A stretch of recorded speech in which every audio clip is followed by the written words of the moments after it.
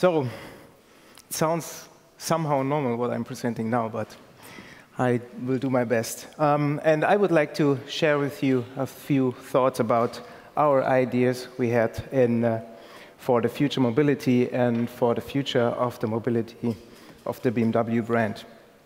Last year, for the anniversary, our design team was asked to build not one, but 4 concept vehicles, so one for each brand. In the beginning of this year, we presented the BMW Vision Next 100. Last week, Mini presented their concept vehicle where they combined the maximum of individualization with car sharing. And they kind of melted it together, and the product was really fascinating.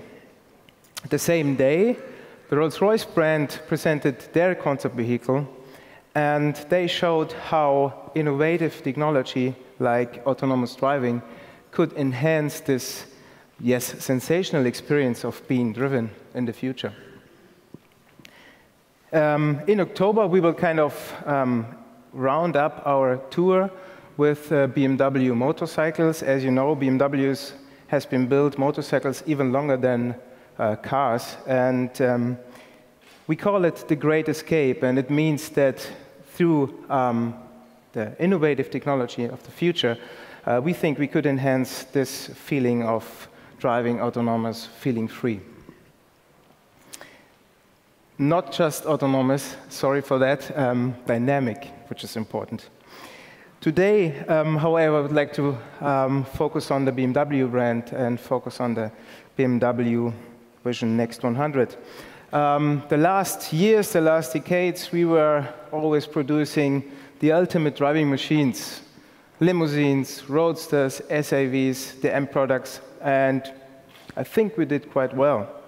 In the future, we would like to focus even more on the driver, and we would like to turn every driver into the best driver he or she ever was. We would like to come into the ultimate driver. And we think modern technology can make this happen. Maybe, yeah, okay, it works. Thank you. How can we do this? We kind of developed or created a virtual co-pilot. We call it Companion. And the Companion is always online, is always connected. It's anticipating, learning every second, and it works like a filter for the driver and gives exactly that information to the driver which is needed at that particular point in time. And that's a big advantage for the interior, because we think we don't need any switches, any buttons anymore, and we don't have any displays anymore. So what we did is, or what we're doing is, we are using the entire windscreen as a display, as a head-up display. How could this work out? We have a little movie in there, and maybe you're driving a curvy mountain road, you're having fun, and there's happening something on the road where we have to react. Let me take you through this, through a few pictures. As you can see here, it's just driving. You have the ideal line projected onto the street, you know the perfect speed, everything is fine. What you don't see, or what the driver doesn't see at that moment, in the next curve, there's an obstacle which the driver cannot see. The Companion does. And he's kind of warning the driver through this movement, what you see in the dashboard, and through an information in the windscreen.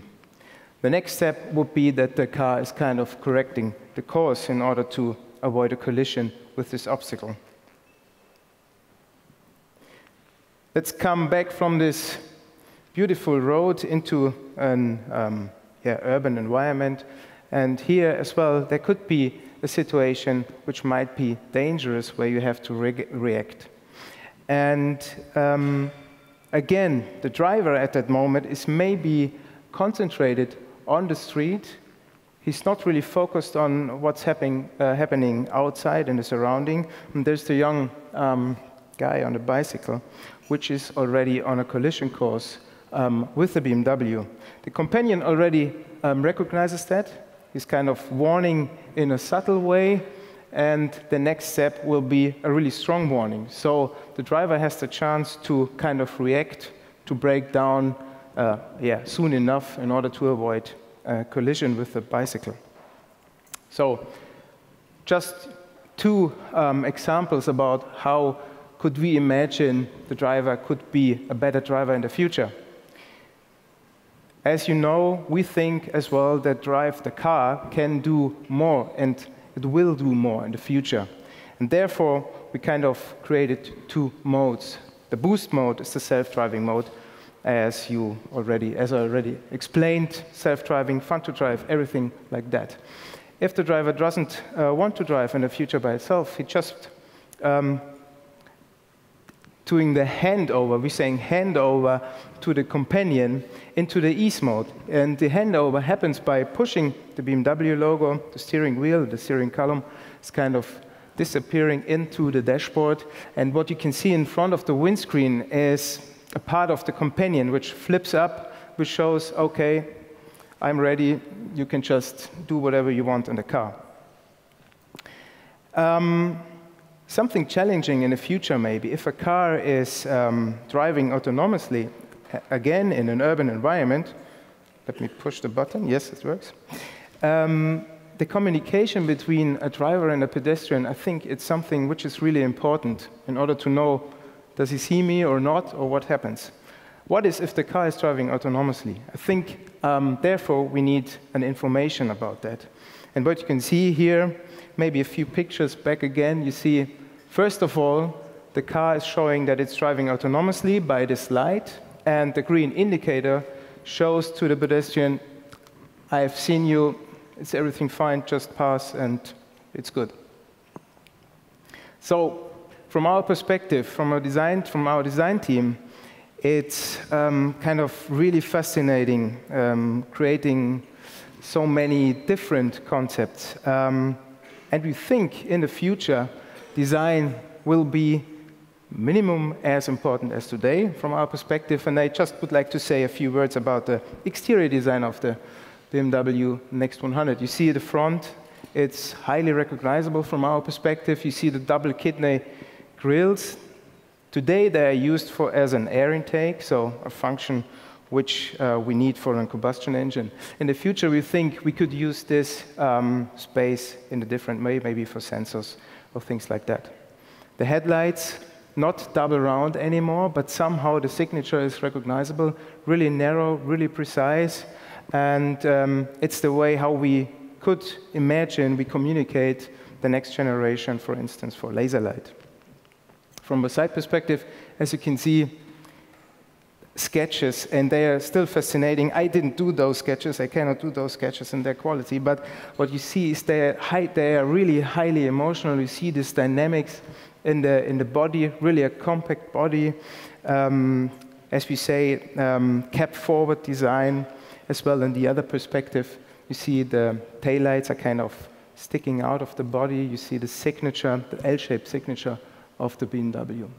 In this perspective, and as well in the side view, you have already seen that the wheels are covered totally. Covering the rear wheels is not a big deal, it's not a big challenge.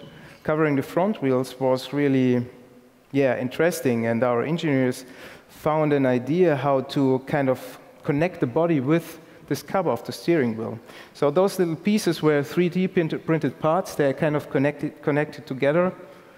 And it allows us to get a totally new appearance and something which could be something really outstanding. It's not just for design reasons. We did it for aerodynamics reasons, as you might know. And maybe you have a closer look at this perspective at the rear wheel. You see, we are saying the alive geometry is kind of changing in order to improve the aerodynamic figures of our car. That's really short and rough from my side what were our ideas for the future. Maybe not for the next 100 years, but maybe for the next 20 years. And as a design team, I promise we try hard to make this vision become reality as soon as possible. Thank you very much.